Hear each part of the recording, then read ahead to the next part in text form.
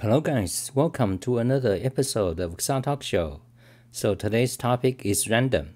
If you don't know already, Xa Talk Show is mostly talking about programming, live coding, programming languages, design, and sometimes random. Okay, so today is random. So if you have questions, comments, post it here now. Okay, and pay me. Okay, PayPal or Patreon, or you can use Super Chat. So if you are here, say hi, okay? If you are watching offline, then, play in speed 1.5 or something. So because I'm going to be chatty and slow, okay? So I'm using Emacs. Let me show you today's, the keyboard I'm using. So, okay, so this is Glove80. I have like 50 minutes review about a month or two ago on YouTube, okay, on YouTube, and I'm also on Odyssey. Hello, Huang. So, Glove80 keyboard, fantastic, and I started to program it. Let me show you. I'm gonna show you, okay. Glove80, fantastic. Glove80. So search for Xali Glove80 review. You'll find it. There's also a 1-hour video review, and on this keyboard, this is Ultimate Hacking keyboard. It's also fantastic, and I'm using it as a keyboard marker. For example, I press this key, is switched to last window. Okay, fantastic. And for example, I go to the browser and I press these two keys. Okay, you cannot see my browser, but it will switch. It's all keyboard markers. So that's about my keyboard and Logitech G5112. I believe that's my mouse. The spin wheel is fantastic. You can just spin it. It'll spin for 20 seconds or 30 seconds. So that's my setup. So let's switch to the topic so you can see. Okay, so comments and questions. Okay, so let me talk about some. Let's start with keyboards. Random. Okay, you direct what I talk. Ask me questions. So Glove80 is this keyboard. Cancel. I want to magnify the screen so you can see I have full reviews, and there's a video review there. And so I've been using it for over a month now. It's fantastic. I got my new key switch and I started to program it. So for example, this key, it says shift there, but for me it's tab. It's actually tab. Okay, so you can program the keyboard. It's programmable. So let me go to the let me tell you. So watch my video. Okay, so you got full review of it. But let me tell you about the programmability. Okay, so new experience. You can connect to up to four or five Bluetooth keyboards. Battery. So anyway, so let me just jump to something new. So I program the keyboard firmware. So programming the keyboard, that means you can remap any keys to any other keys you want. You can have several layers. The keyboard firmware is ZMK, open source software, okay? And it's the most powerful. It's, similar to QMK. I believe it's a fork originally, but anyway, ZMK is the one that allows you to have Bluetooth. And that's also what Kinesis 360 Pro. Kinesis 360 is a new keyboard. Let me show you, okay? So you can see you have Glove80. Those I have thumb up. Those are fantastic. I recommend these, okay? Which one to choose depends on you because they differ in price. They differ in weight, in portability, in two-piece or one-piece. There's no one single best keyboard. Depends on your preferences, whether and some are Bluetooth, some are not. For example, I prefer wired for my desktop at least. Of course, I also need wired Bluetooth, in fact. But, so anyway, depends on your preferences. Those thumb up are good ones. Glove80, Kinesis Advantage 2, and Kinesis 360. 360, there are two versions. One is Bluetooth, one is wired, okay? So the Kinesis 360, the Bluetooth one is also using ZMK, which is what Glove80 uses, okay? So those are great. And and expose is I highly recommend too, very much. I have 3 expos now. I gave one away. And there's Apple Maker. Okay, so these are good. Some, those are keyboard I recommend. So ZMK. So let's go back to Glove80 now. So my view of this keyboard is fantastic. It's one of the best. Okay, I can't say which one is exactly the best. Like I said, it depends on. But anyway, it depends on you. Your preferences on many subtle things. But this is, I would consider one of the top 3 or 2. Well, depending on whether you like curved board. Then if you do, then it's top 3 among these 3. I would say. Okay. So anyway, so Glove80. So but there's a flaw. Okay, I must say. So to program the keyboard, is the software is not intuitive. I heard that the ZMK on Kinesis 360 Pro is worse. Okay, so anyways, if you want Bluetooth and if you want this kind of curved keyboard, this is probably the best you get. Okay, so let me talk about the programming. Yeah, so the programming part, to remap the keys, you can also create macros, key macros. Like for example, I press these 2. So actually I didn't program this one, but for example, this is a demonstration of key macro. So I press this key to go back to previous tab, and this key next tab, previous tab, next tab. Next, previous. It's fantastic. So you can program your key to do key macro. So let's go back. And you can do remap. For example, this key is tab. So my point here, but however, to program it is a bit tedious. Okay, a little bit tedious comparatively compared to, for example, today there are many. For example, the Vial software. Used by Expose, which is a user interface to the QMK. Those are extremely easy to program. Okay, so let me show you. So for example, I also programmed this key to be Windows key. So right now I have Windows sticky key on. So I just I don't so anyway, so for example, Vial software is one of the best user interface. Okay, now you are looking at it. No devices connected. Okay, I don't have my Expose plugged in right now, so that's why you see empty. And also the ultimate hacking keyboard, for example, I can also show it to you. UHK agent.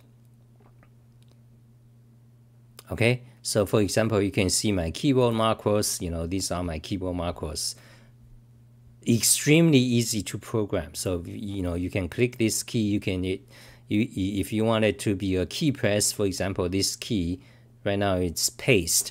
So you say V and hold down Control. You just click there, and you'll do that. Or you can make that key to do some changing of layer, or you can make that key to do keyboard mouse, or you can make that key to do keyboard macro, typing text or whatever, or you can make that key to switch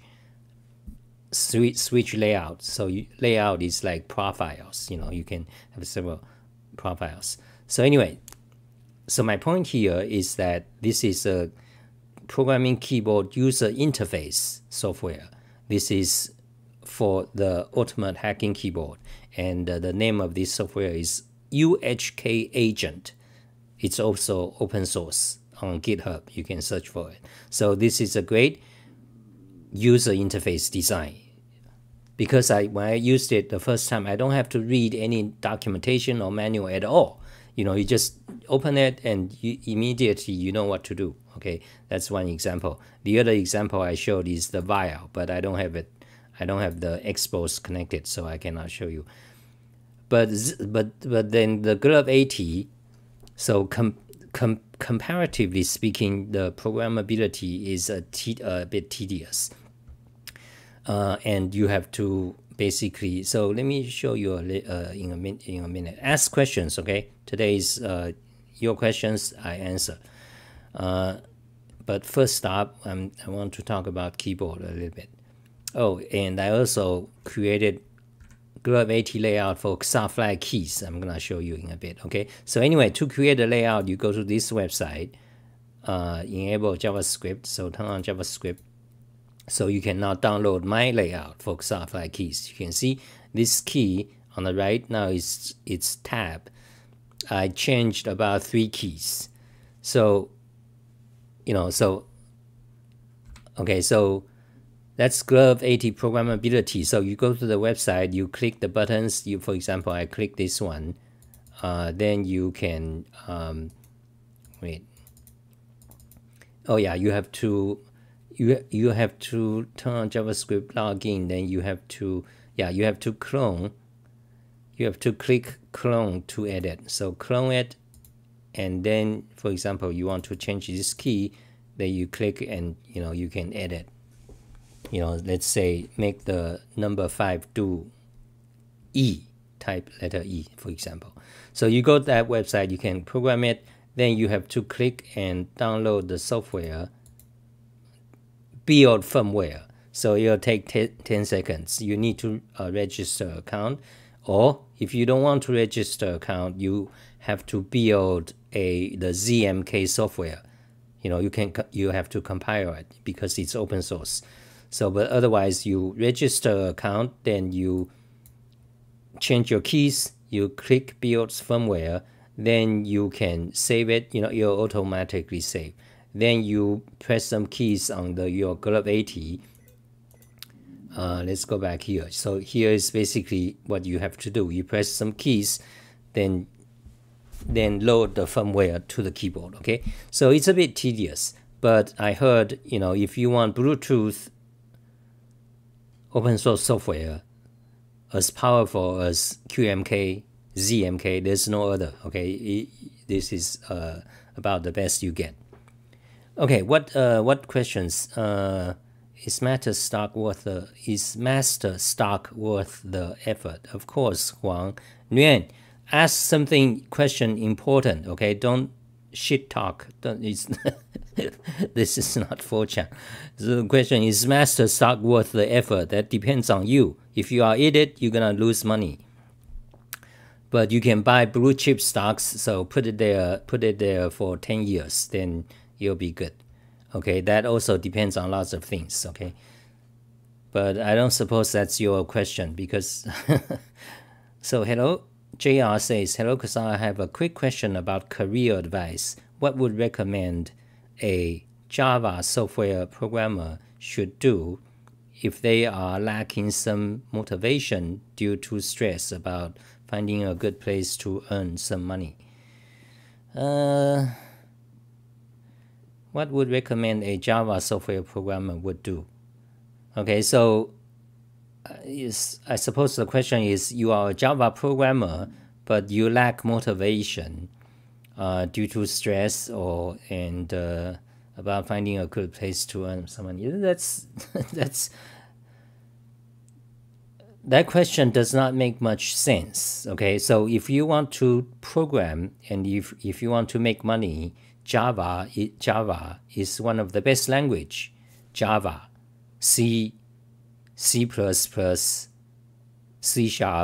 Python, JavaScript, for example, and even and Ruby. These are the top 5 most popular languages. So if you want to find a job in any one of these languages, there are tons of it. Okay, so that's a job. Okay, so but your question is you are a Java programmer, but you lack motivation. Well, get some motivation. Maybe programming is not your interest. Then maybe you should look somewhere else. I mean, programming you can make a lot of money. It's actually the best, almost the best profession you can do that gets you the most money, okay, in terms of ease and how much money you make and how much effort you have to spend. Programming is the best job, period. Okay, programming if you are smart, you can be like Zuckerberg, the scumbag, become a billionaire in 5 years, in 3 years. Okay, or you can, if you are mediocre, you know, if you are not too much into, well, you get by. You get a lot of money working in, you know, if you can get into Google, you make a lot of money. If you cannot get into Google, you still make a lot of money. Lots of jobs. In USA, for example, I'm talking about. So in other countries, that's depends on the country. You know, I don't know. But in USA, you can make a lot of money by be a programmer. You don't have to be a hacker or really like get into something. You know, you just be an average programmer, you'll be good. Okay. So so your question is you are programming Java, but you don't have motivation. Well, either change your job or suck it. You know, just do your job. That's your job. That's the job you pick. Java programming, you make money. Okay. If you cannot find motivation, then quit. It's a matter of choice. Okay, that's what I say. Oh my God! So how many keyboards do you use simultaneously? You know, typically just 2. You know, on my desktop. So anyway, so back to Glove80. So keep questions coming, okay, and pay me. You get my better answers dedicated to your question. So Glove80, okay, it's a fantastic, okay, but the programming is a bit tedious, but you know. Okay, so that's about Glove80. So let me talk about random about other things. Okay, so what's the other question? How many keyboards do you use simultaneously? Okay, Emacs settings. Art Mob says Emacs settings and configuration are often complicated. It's a half GUI arrangement for making the setting easy to get lost. Just saying. Yeah, of course.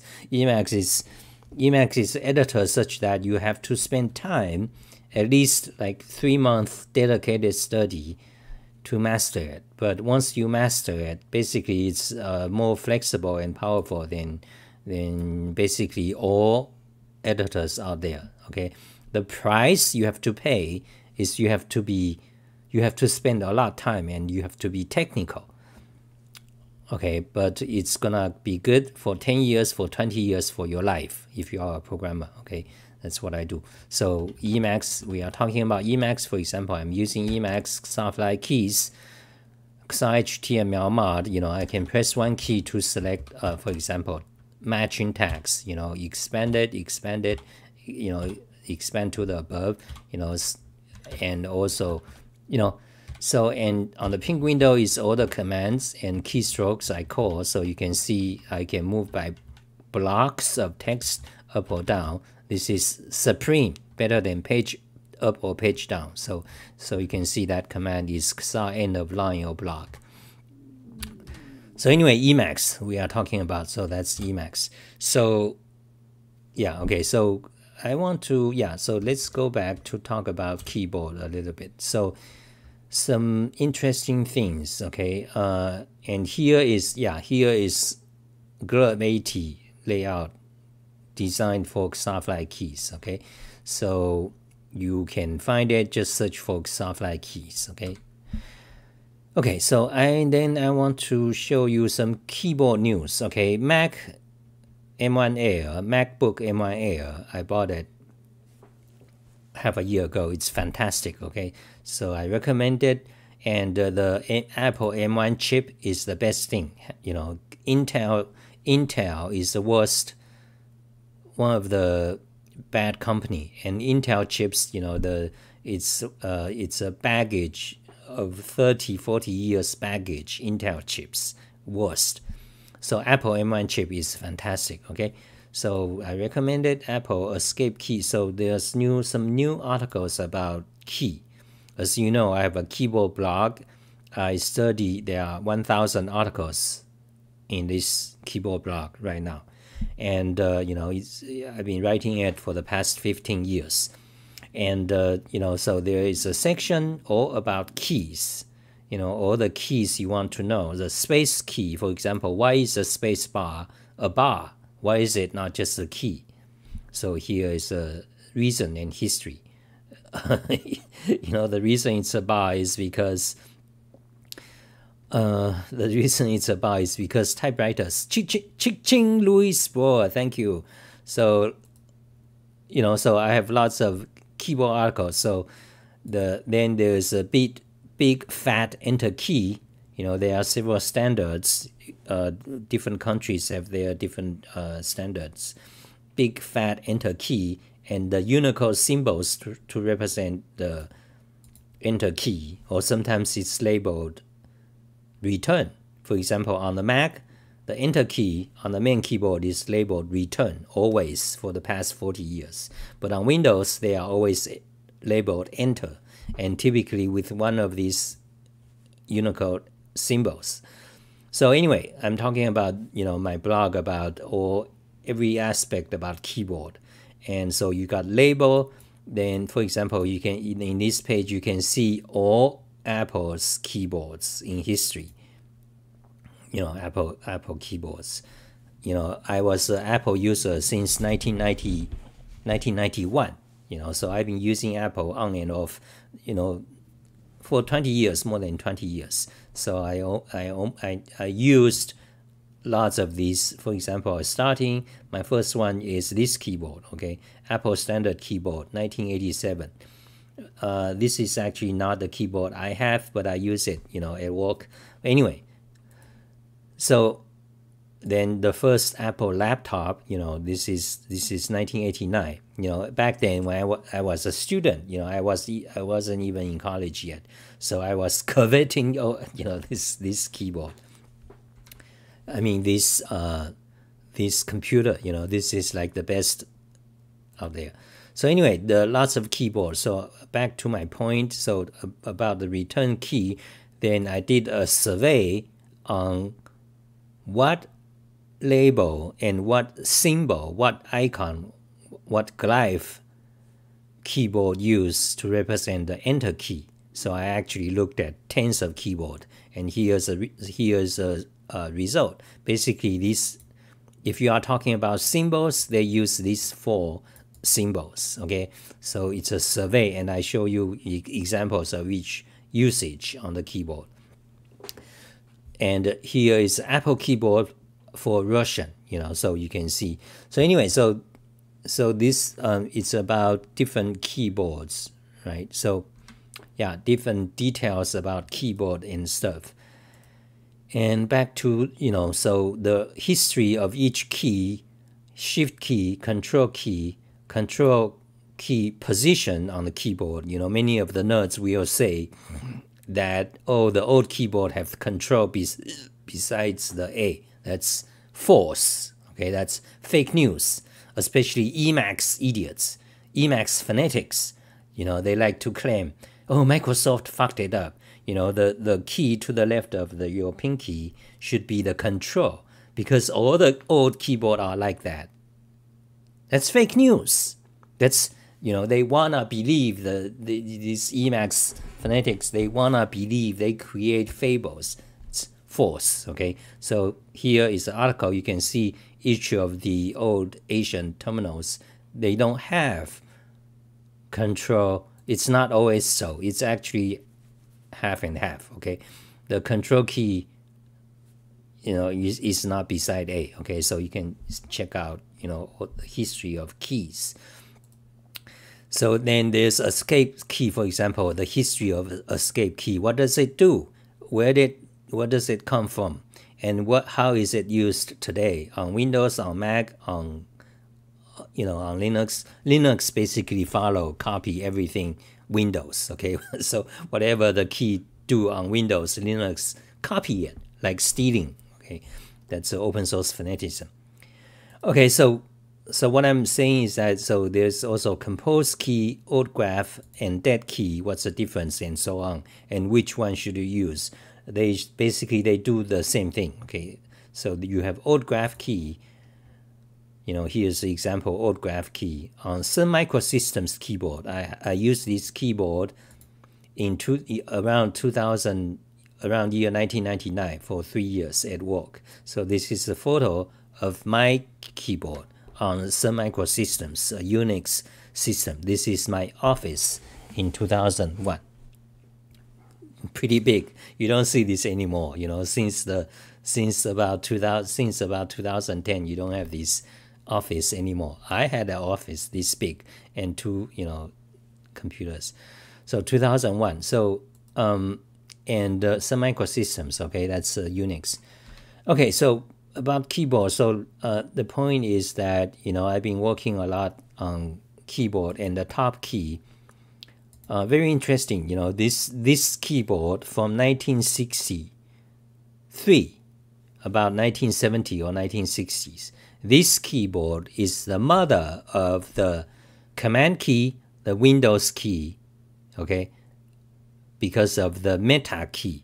This is the keyboard that began the Meta key. Okay, then eventually it evolved into Apple's Command key. Then Windows in 1992 or 1993, they kind of copied. They made it into the Windows key. Okay, they all originated. The first very idea is from this LISP keyboard, the Meta key. In fact, this is actually not even a LISP keyboard. This keyboard is the son of this keyboard. Okay, so this is a cell keyboard at Stanford Artificial Intelligence Research by John McCarthy, the creator of LISP. Anyway, so speaking of artificial intelligence, we are, there's a lot of chat API going on today. It's incredible. Okay, that's society changing right now this year. Okay, so anyway, keyboard news. So I want to say something about, so you can read my articles, keyboard keys. Okay, and I bought a electric shaver. I'm gonna answer your question now. So electric shaver, I bought this one because my old one died. I had one that's 15 years old, so I bought this one, $40, $50. Fantastic. Okay, so you can use this to shave your balls, shave your cock. Okay, shave your penis. This one. So I did some research. What's the difference between the ball shavers? Dedicated ball shavers, Manscaped or something. There are quite a few. What's the difference between those and just average trimmer? Apparently, there's no difference. They just put the label ball shaver, then they can add $40 to the price tag.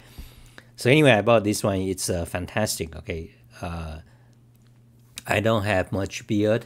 I don't have beard. As an Asian Chinese guy, I don't have beard. So I only have some mustache and chin goatee. I don't shave much.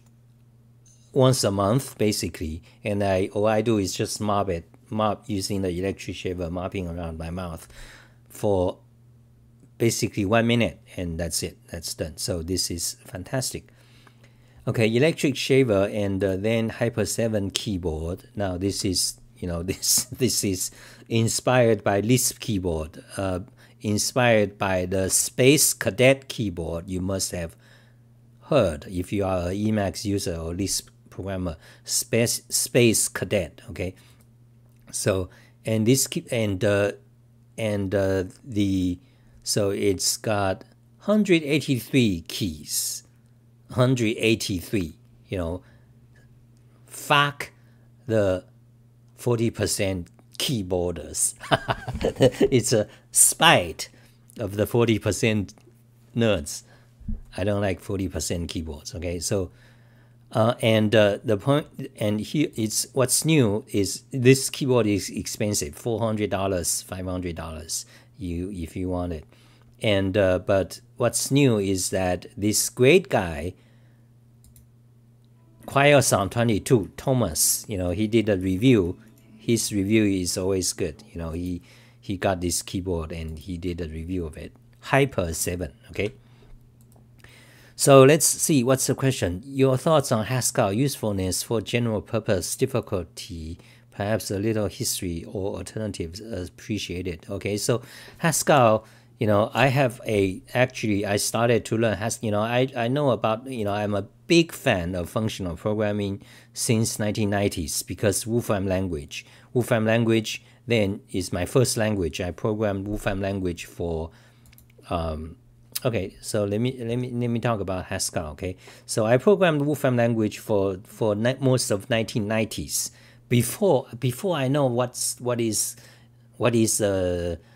networking. I don't know anything about computer. Okay, I'm mostly a mathematician. So in the 1990s, beginning in 1992, I was a student of mathematics. Okay, because I'm ambitious. I want to be the greatest mathematician.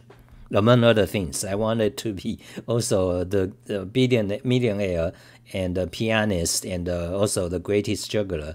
But things didn't turn out that way. Okay, so Mathematica, so you can see, so let's, I have tons of articles on Mathematica. So let me show you, the things I want to talk about. So you can look at my Wolfram language tutorial. Then you have Wolfram language and Lisp. Okay, so for example, I wrote an article about my impression of Lisp coming from Wolfram language, from Mathematica. It was known as Wolfram language. I mean, it was known as Mathematica. Mathematica is the product, but the language is called Wolfram language starting around 2015 or so. So anyway, so yeah, so this topic I talked a lot, in fact. So Wolfram language and Lisp. Okay, so anyway, in the 1990s, I'm a Wolfram language expert. Okay, so you can say that. This article I posted recently about my impression. But anyway, let's get back to the Haskell question. Okay, so my first language is Wolfram language. I read the book, the thick Wolfram Mathematica book 3 times, cover to cover, in different years. So I'm a master of Wolfram language, and I went to work for them for a while. So in 1995, okay, and then so Wolfram language is basically Lisp and APL. Okay, that's a inheritance. That's a heritage. Okay, Wolfram language is basically a combination of Lisp programming language and APL. APL is basically array-based programming language. If you don't know APL, it basically is any function works on an array. In most other languages, any function works on a string, one argument of string or number, and it returns a string or a number or most languages. But in array-based programming language, which APL is an example, the argument are usually just a list array. Okay, so the argument are typically either a list array, you call it array, or a multi-dimensional array, 2-dimensional array, or 3-dimensional, or 4. So every value is array.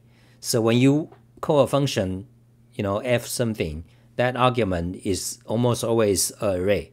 So the function basically applies to every element in the array. That's what array programming means. Okay, so that's what APL is. Okay, APL language.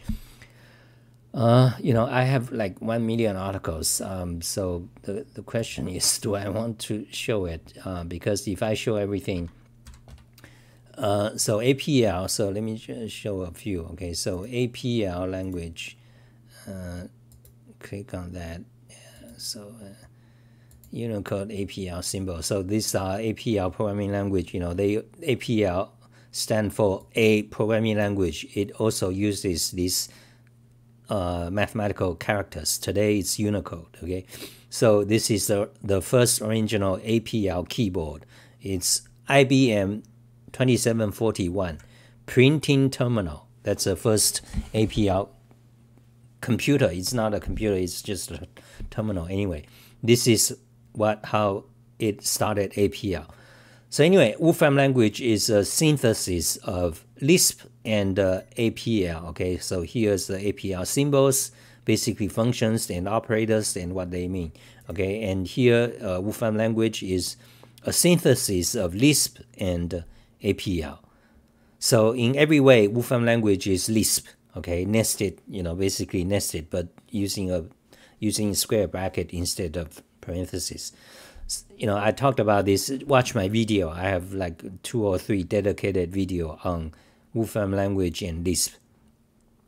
Okay, so and APL, as you know, Lisp is a functional programming language. Okay, and APL is also a functional programming language. Okay, so Wolfram language is synthesis of APL and Lisp and APL plus mathematics plus Wolfram, Stephen Wolfram's basically what you call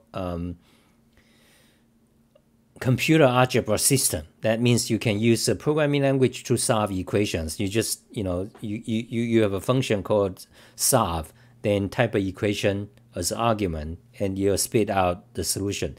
You can solve linear algebra, matrix equations, differential equations, partial differential equations, systems of linear equations, or systems of arbitrary equations, or logic equations, lots of equations involving and or not, true and false, lots of equations, So that's called, or solve equations. So that's called computer algebra system.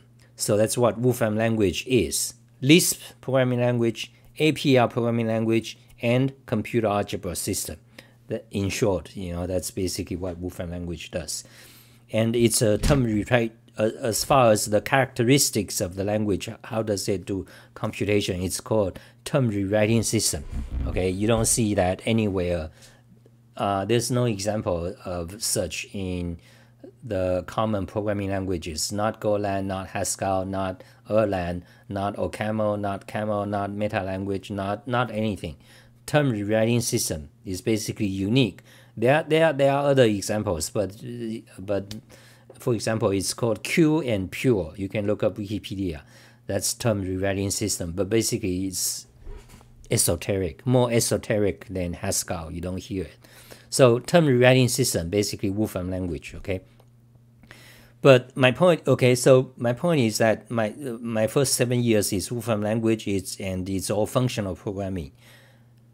And because of the similarity to Lisp, and because Lisp is known in AI, which is artificial intelligence research, throughout 1980s, it's all written in Lisp. So I have a strong interest in the beginning, in my beginning career with functional programming. So that's how I got into emacs. I got to eventually emac Lisp, and But the main thing about them is functional programming. Because I'm kind of strange. I didn't go to college, more kind of, so I don't have the traditional programmer's background. Usually you go to college or you started young. I didn't. Okay, so anyway, I began because I'm a mathematician. I want to be a greatest mathematician, and I'm also interested in computers. So I want the best tool. So I started to, so there's a Wolfram language best tool for mathematics.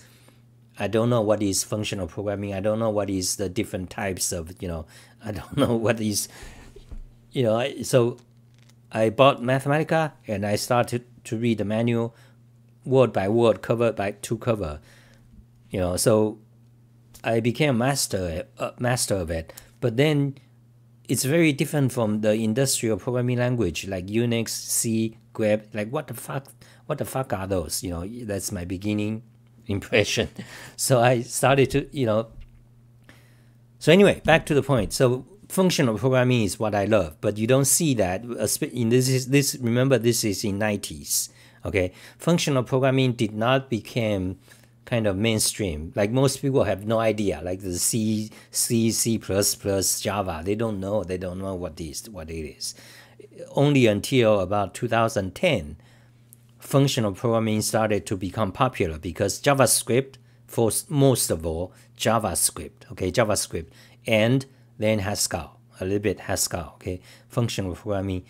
Because JavaScript is based on Scheme Lisp. Scheme Lisp is one of the best functional programming language.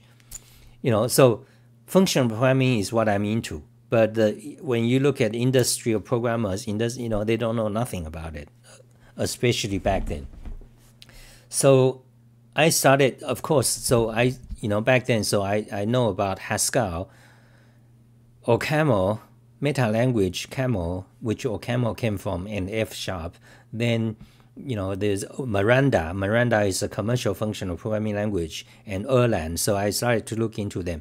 I started to try to learn Haskell, but I failed. So you can find my Haskell tutorial back in the day.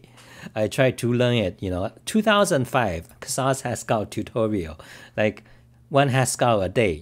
That's the goal was to learn, 1 hour, just read about whatever about Haskell 1 hour a day and be persistent. That didn't go anywhere. I end up, didn't learn much. So so that failed. And remember, this is back in 2005. It's very different from today. Today, if you want to learn Haskell, there's lots of resources, 1,000 YouTube, and practical too. But back then, when you want to learn Haskell, it's academic jargons. The first problem they want to do is solve derivatives, derivative of mathematics.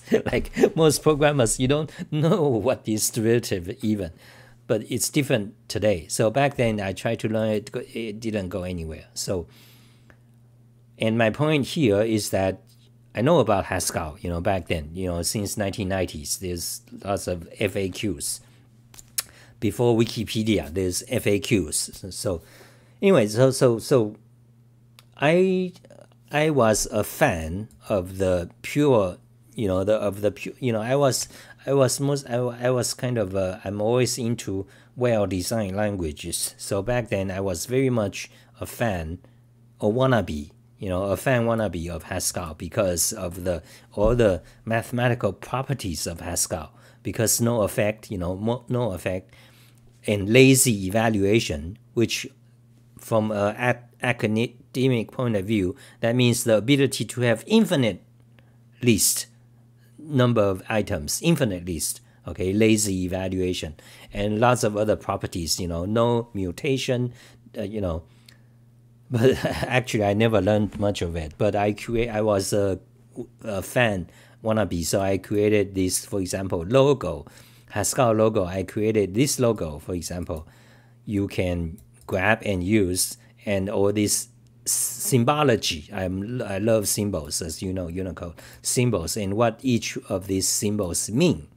Okay, so and there's a collection of other Haskell logos. For example, this one is dead for 10 years. Yeah, Haskell project. Back then it's academic. It's not like today. So, and then you have the early Haskell compiler logo, Hux 98. Then also the original Haskell logo.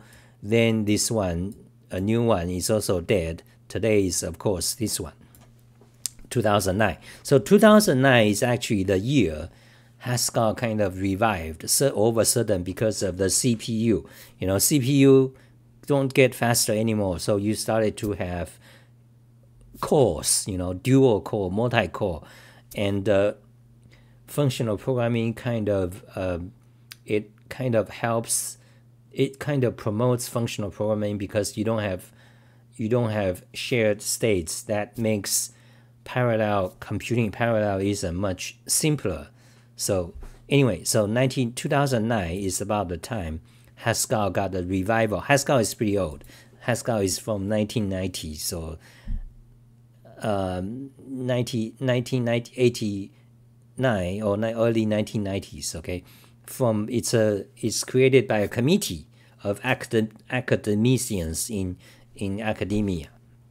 Okay, so it's pretty old. But 2009 is the time it got a revival, and it began to be used by the industry coders. It's used in Facebook, and other companies, for commercial enterprise companies. So, but myself, I actually just never learned that. After 2005, started for a few months, didn't go anywhere. I just didn't learn it. Then I also started to learn Ocaml, and Ocaml is actually got me much further than Haskell. Okay, so a bunch of so let me go to let me search for the Ocaml. Okay, so let me show you. Here is a logo design for programming. Let's search. Okay, Ocaml. So I also have a kind of a semi-tutorial on Ocaml and several articles. For example, history of Ocaml and Haskell syntax. Ocaml syntax sucks. Ocaml tutorial. There it is. Ocaml by example. So here are several articles. These Ocaml books and F# books I collected back in 2010. By now, those books are all bad by now because they are outdated. So F# is a derivative of Ocaml. It's basically just Ocaml with some syntax changes, okay? And then the most famous Ocaml promoter is this guy, very smart guy, Yaron Minsky, okay? He is working at Jane Street trading stocks, okay? Am I still going? Guys, say something, okay? Am I making sense? 14 people watching. Fantastic. Wow, I have 14 people watching. Relatively sizable today. Okay, so Ocaml greatest promoter is this guy, Jane Street, okay? And then this article, Ocaml official tutorial suck. It truly sucks donkey ass, you know.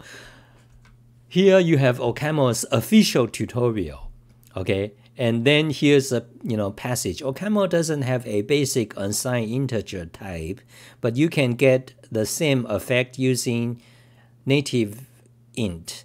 As far as I can tell, Ocaml doesn't have single precision floating point numbers at all. You have this passage in official Ocaml tutorial. Like, what the fuck? I'm reading official programming, official Ocaml tutorial, and it's telling me he doesn't know what he's talking about. That's the situation. That's, I don't know if they change, but that's the state, Ocaml. But however, it's pretty idiotic. The documentation, documentation in programming industry is pretty lousy. It's bad all over. Python is worst. Python and Unix man page, fuck. That's the worst shit possible. But the interesting thing is that these Python people and Unix fanatics, when they don't agree. They think it's the best thing. Unix man page, incomprehensible, and they are thrilled by it. That's the situation. They don't know. The industrial programmers, they don't know what they're talking about. They don't know what is technical writing. They can't. Their brain just wired. They are incapable of, and they don't know. They can't recognize real good technical writing. Okay, that's another topic. I have tons of articles on technical writing and documentation. Anyway, so another article about Ocaml and Haskell. This is where Haskell and Ocaml's their syntax came from. Their syntax is very similar, but it sucks. Okay, it's a EDR. It's the most Ocaml and Haskell syntax. Both Ocaml is worse. Okay, but they are similar. They are in the same category. Their syntax came from this paper by this P.J. Landon, supposedly a hotshot back then in the 1960s. Okay, this is written in 1965. The next 700 programming languages by P.J. Landon. He's a hotshot back then. I don't know what he did actually. So I tried to read it. It's incomprehensible. It's a idiotic writing. Okay, he this guy don't know how to write. Okay, but it's like jumbled, very confusing. But for some reason, I don't know the history exactly. This guy is a big shot. But I read Wikipedia. I don't know what he has done.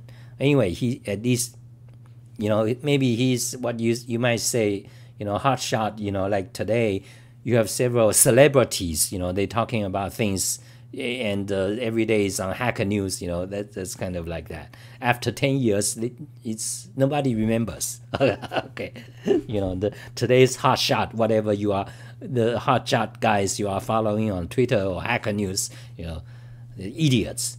So I think this guy is probably one of such. But anyway, back then he's very popular and influential. So because of this paper, that's how Haskell and Ocaml syntax came to be. Okay, I think it's idiotic. Actually, I should finish reading this paper because I tried to read it. It's like pretty idiotic. Okay. So anyway, this article is about the syntax of Haskell and Ocaml. Okay, so then Ocaml syntax sucks. This is I try to explain why it sucks. Okay. Okay. So, and here is my tutorial. So the point I want to make here is that I spent about, let's say, 2 months studying Ocaml, and I also spent 2 or 3 months, in fact 10 years, want to believe Haskell.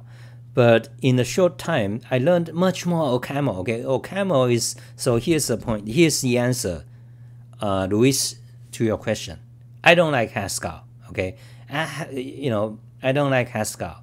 Despite I have like 10 years, really truly, I truly want to believe it, because my purity and academic preferences, I prefer mathematical properties. For 10 years, for about 10 years, I truly want to believe Haskell, and it's just no good. Okay, Ocaml, on the other hand, is the quiet programming language. Okay, quiet. Nobody talk about it much, but Ocaml has lots of well-known programs written in it. For example, almost all the math proof systems, COG, HOL, are all written in Ocaml, and the Unison, the file syncing tool, are also written in Ocaml. And eDonkey, did someone just mention eDonkey? The most popular point-to-point file sharing system is also written in Ocaml. So lots of things are done in Ocaml quietly. Okay, nobody, but Haskell since 2009, every idiot is talking about Haskell. Every fucking idiot. I despise them. That's my opinion. It's my personal opinion. So today, I have a lot of things to do. I want to study neural networks much more, differential geometry much more, and type theory, proof systems.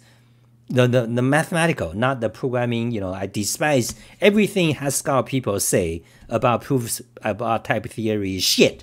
Okay, take that from me. Anything you hear about type proofs, about proof theory, about type systems, if they are a programmer from the Haskell, they are a programmer background from Haskell, it's pure shit. Okay, that's how much I despise the Haskell. I want it to, it's no good. Okay, so if you are a programmer, if you are a programmer, you like functional programming and you prefer some kind of more pure, I much more recommend Ocaml than Haskell. Okay, I just want to express my, I don't like Haskell. Okay, I don't like Haskell. Then I keep asking questions about people who have experience in both. I don't like Haskell. And the lazy evaluation, since I've been looking at Haskell for, since the 1990s, like driveling about, oh, this is great, this is, mathematical. But now I'm old, after 30 years of knowing about programming languages in detail in various, studies. Haskell, lazy evaluation is no good. Okay, you don't want a programming language with lazy evaluation. Okay, that's my opinion. Lazy evaluation is no good. In fact, XML, the DOM document object model, they have lazy evaluation, which is complex, hard to understand. It's no good. Okay, so anyway. So I must also add, I don't know actually Ocaml or Haskell that much. Okay, I don't know them that much. I haven't actually write some sizable program. So, just take it. It's just my opinion. You can disregard. I just don't like Haskell. Okay. Now, there are language. So I have lots of things to do: differential geometry, neural networks, machine learning, different approaches. Besides, neural network, there's also symbolic logical approach, which I'm more interested, proof theory. So I want to study homotopy type theory from the mathematician point of view, not from any fucking programmers. Oh, this is type theory for programmers. Those are shit. Okay, anything about type theory, if it came from programmer, I regard it as pure shit. I don't want even to just see what it's saying. That's how I regard it. Okay, I hope you agree with. I mean, that's my opinion. I think it's a good opinion. I don't want. So anyway, but there are several programming languages I might want to learn. So Ocaml is one. I've been thinking Haskell, but Ocaml, okay, not Haskell. Ocaml has several variations today. There is Ocaml in JavaScript syntax, for example, called they keep changing names, but you can search it. Ocaml in JavaScript, you'll find it. Okay, so there are several syntax variations, and then besides Ocaml and Haskell for consideration, I also, for example, Julia is a language I really think is great. Julia, okay, Julia is a mathematical language, functional, very functional. Julia, okay, Julia, Ocaml, I would be. If I'm going to learn a new language, Julia and Ocaml, I would be much more interested. And also Erlang or Erlang derivatives, there are a few. Erlang, so because Erlang has this different property, kind of unusual than Ocaml and Haskell, because Erlang focus on this parallel virtual machine actor-based model. So it's not just functional programming, but it has this kind of parallel programming system to go with it. So that's Erlang. So that I'm interested in. And Erlang is another language that's quiet. Okay, you don't hear fanboys talking about it all day and night like the Haskell and Rust idiots. Haskell and Rust is like the fanboys is talking, driveling all day and night everywhere. It's idiots. But Ocaml and Erlang, they are used in industry, tried and true, okay, proven. And it's not just toy industry. The stocks, for example, we talked about the Jane Street doing stocks, and the Erlang is used in telephony, the cell phone industry heavily. And Ocaml is used in mathematical proof systems. COG, the programming language, COQ, okay, COG and several others, okay, they are all, most of them are written in Ocaml, okay, so that's my opinion about it. Non-trivial, okay, this you're getting into the foundation of mathematics, serious mathematics, okay. So when I saw your comment, you started to, you haven't heard of Ocaml much, and you started to learn Haskell, and I was disappointed. I was disappointed. Okay, that's it. I think that's it for today. Yeah, so COG, I want to learn. I need to, so much things to learn. And I don't have much time, neural network by itself, it's just gonna take years, and differential geometry and type proof systems, proof theory and type theory, which is part of proof theory. So those subjects I really want to get into. So as for programming languages, I got other things. I so much want to learn programming language. It's fun, and I can start right away. But that's not. If you really think about, for me, for example, what's more important? Learning another functional programming language is not really important. That would be a trap that I will fall into, probably. Maybe after a few months I started to do Ocaml or Julia. That would be a trap for me. That would be a waste of time. The more important is get into the proof theory, neural networks and stuff. Okay, that's it about it today. Anything else? So how long have I been talking? 1 hour. So just 1 hour. So yeah, so that's it. What else? Let's see. Okay, that's it. I think we shut down in a minute.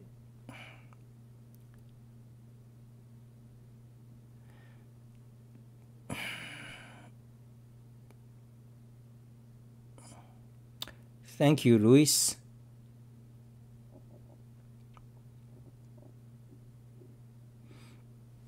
Okay, thank you. So thank you guys for watching. I'm gonna just do emacs and paste the links here, and so I can like copy. Wait, what?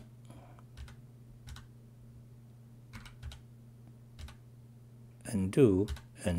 Okay, back, copy here, paste back here, close, copy, paste. So all keyboard markers. You see, I'm using history of Ocaml syntax and Haskell syntax. Ocaml syntax sucks. Yes, it does. Ocaml tutorial, my lousy tutorial. It's probably not good today. So I wrote, a few tutorials 13 years ago, Ocaml. I didn't go far. Okay, close that. Haskell logo, that's interesting. Copy it, make a link, show in browser. So that's good. Close Haskell logo, close IBM. So this is the first terminal for APL programming language. Okay. APL symbols, let's paste it. Okay, APL symbols and APL symbols meaning and code examples. LISP and Mathematica. Okay, my favorite language. Okay, Mathematica. Wolfram Research, Glove80, okay, Glove80 keyboard.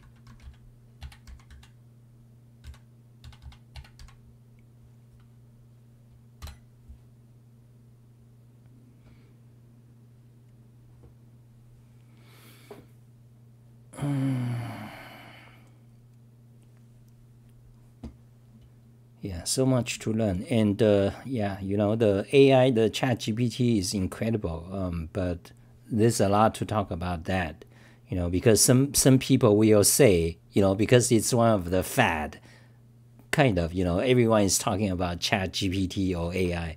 Then you'll say, somebody say, oh, it's gonna change the world. We're gonna have a AGI, artificial general intelligence, meaning basically it has a mind of its own. It becomes a man, basically. So, oh, we're gonna have that. Then there'll be naysayers. They'll say, oh, you worry too much. Actually, it's nothing gonna happen. Then there'll be people saying, oh, it's gonna program us. You're gonna be jobless next month. So I have my opinions too. But I so I think my opinion is superior than theirs. Even those, forgive me for saying, even those are professionals, professors, in fact. Well, because opinions, you have to know a lot of things to have really solid opinions. Anyway, I'm just talking bullshit. But that's indeed a very interesting topic. I think AI is really gonna have a major impact comparative to, for example, in the scale of, for example, the invention of smartphone, which essentially changed society to some significant way. It changed how we live. Smartphone, for example, when you drive now in USA, for example, everyone is using maps, the Google Maps, Drive, and the way how you do things, and also changed new generation who don't know much of anything anymore. They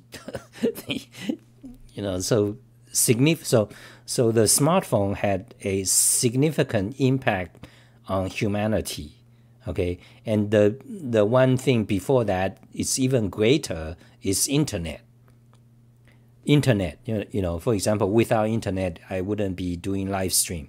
And in fact, I'm doing live stream. That's also because the smartphone, because it is a smartphone where everyone, not just programmers, not just nerds, but everyone's got it, and everyone can do stream live. So smartphone is significant impact to society. So when I say, AI is, it's gonna be a major change, you have to do some, comparatively speaking, the context. So what I'm saying is that, in my opinion, just my own opinion, AI is very significant.